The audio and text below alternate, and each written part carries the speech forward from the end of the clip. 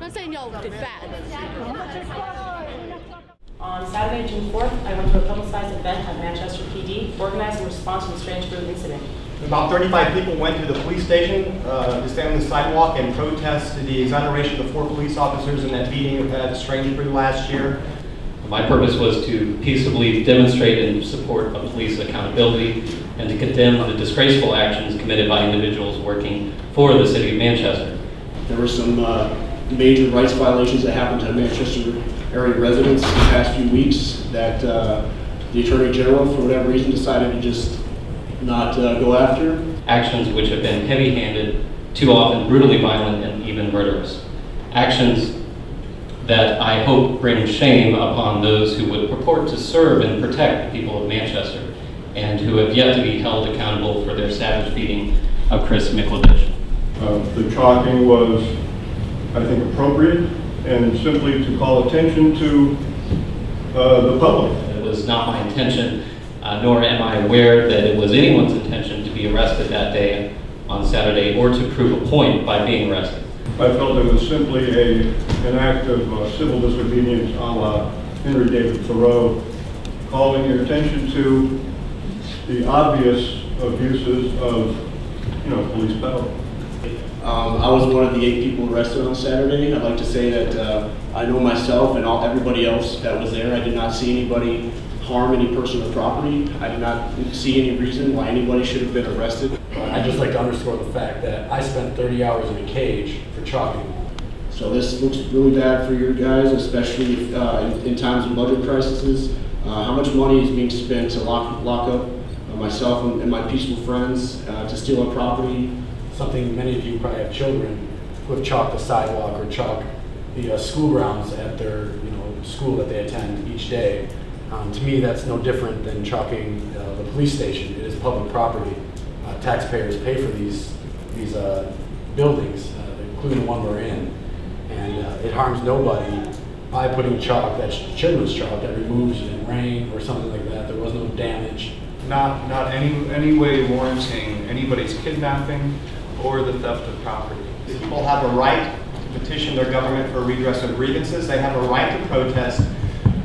They have a right to be secure in their property and their effects, and they should not have had their property confiscated without a warrant. The rights of myself and many others were violated that day. Our right to free speech, to freedom of the press, to peaceably assemble, and to petition for redress of grievances. They confiscated the cameras of 9 people that were there.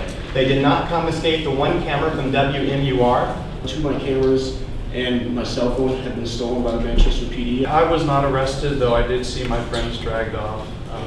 I also saw the theft and also I had a camera stolen right out of my hands. One of them then grabbed the phone out of my hand, declared it to be evidence, and said, "If you show me your ID, I will give you the phone back." He had gone. I was told I could pick it up Monday. I went there Monday. They told me to come back Tuesday. I went there Tuesday. They told me to come back Friday.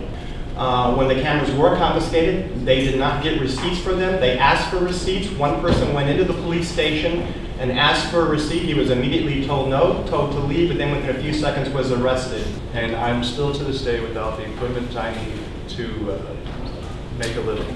And I think, the people here who have testified have said that they need their phones, their cameras. I know the gentleman at the back who has his mouth gagged is an independent media. They took his very expensive camera. The people that were initiating violence that day all had Manchester Police Department badges on. Now we are here to remind you of your duties to hold the individuals who work for you accountable for their actions. Our criticisms of the abuses of Manchester PD were unintentionally underscored by their response to Saturday's peaceful demonstrations. I'm concerned about the growing distrust between the public and the police force, which is supposed to behave in accordance with high moral standards, which they did not. How can you and I, as Manchester residents, feel safe walking down the street when your phone can be taken as evidence at any time? And I got into the discussion with the police that there's a difference in opinions on terminology here, but they call it confiscation, I call it theft. They asked for identification. When people did not give identification, they arrested them. Since when do we need photo IDs to walk down the street? Even though their people are not required to carry identification, they asked them to disperse. When they did not disperse, they arrested them. Several of the officers cursed us for wasting their time and resources on a busy Saturday night. And I think that's kind of backwards. On a busy Saturday night, if that's what it is around here, they should have been out dealing with more vicious acts of crime. I mean, I was charged with criminal mischief, which I'm still to this moment not even sure what that means. But I was assaulted. I have bruises on my ankles from shackles on my wrists and my back from sleeping in the Valley Street jail. If you would, please go to the police chief and ask him to ask his men to protect the rights of not only those who agree with them and like them, but also the rights of those who do not agree with them and whom they do not like. It is your responsibility as aldermen to protect the people of Manchester from your own employees and to hold them accountable for their actions. If you fail in these duties, the people you purport to represent will do so themselves, with cameras in hand, and your reputation will suffer, as too, I would hope, your conscience. All of this for chalking, so again, I know you guys don't probably affect the policy of the Manchester Police Department, but you do affect their budget, and that's what their budget is being used for, to harass people, peaceful people who are only trying to make members of this community aware of the issues and the transparency issues that the Manchester Police clearly have. And it's up to you to rein in your police force. It is up to you to say this is not acceptable behavior by your police force. The aggregate police mechanism in our country should be troubling to everyone. And it's disturbing to me that it's not. They don't have any extra rights because they have badges. I want to remind you guys that. They don't have any extra rights because they have badges. We're losing the actual operation of the Bill of Rights. The state of New Hampshire is the place where constitutional government was invented in the United States of America. The state of New Hampshire is the place where it was the site of the first action of the Revolutionary War for William and Mary, which is now Fort Constitution.